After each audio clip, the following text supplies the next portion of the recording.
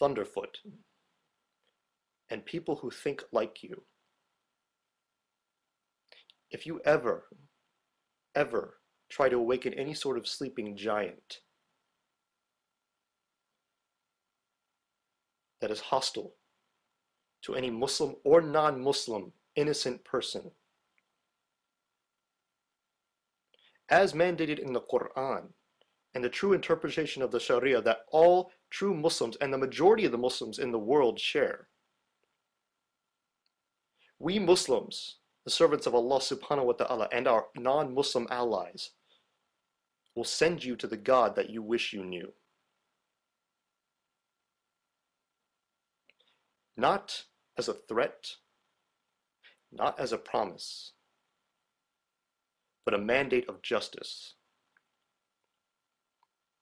Oh no, I've been death threatened by a self-proclaimed moderate Muslim reading from the Quran. Call a shrink, I'm a broken man. What you gonna do, come to America and start gunning people down on the street who disagree with you? Is that how you, Send you to the God that you wish you knew. All I hear is the mumbling of a coward who thinks that in the West we give up our free speech if only you make enough death threats. Nah, it's not going to happen. Not to the mumblings of some religious cowards, no matter how psychotic they are. And even if your religion does make you deranged enough to kill an unarmed proponent of free speech on the streets of America, land of the free, you know. That is, even if you manage to re-import Islamic terrorism into the US, all you'll do is embody the concept that free people have the right to say what they want with the blood of the stalwart.